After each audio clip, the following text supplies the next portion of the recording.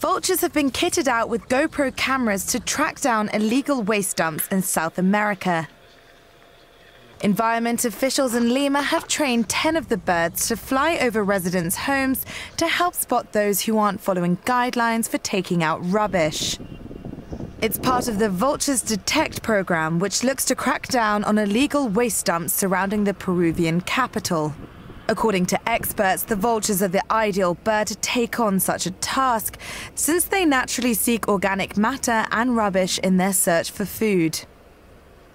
And the valiant vultures are getting some good PR out of the program. A TV and radio campaign's been launched to promote the project, which depicts the blackbirds as heroes who are helping clean the city.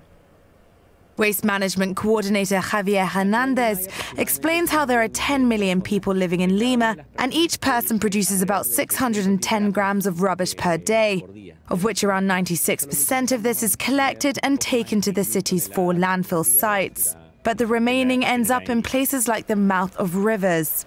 Although the big scavengers are traditionally dreaded by Lima's residents, they've now welcomed the birds and their important role in nature.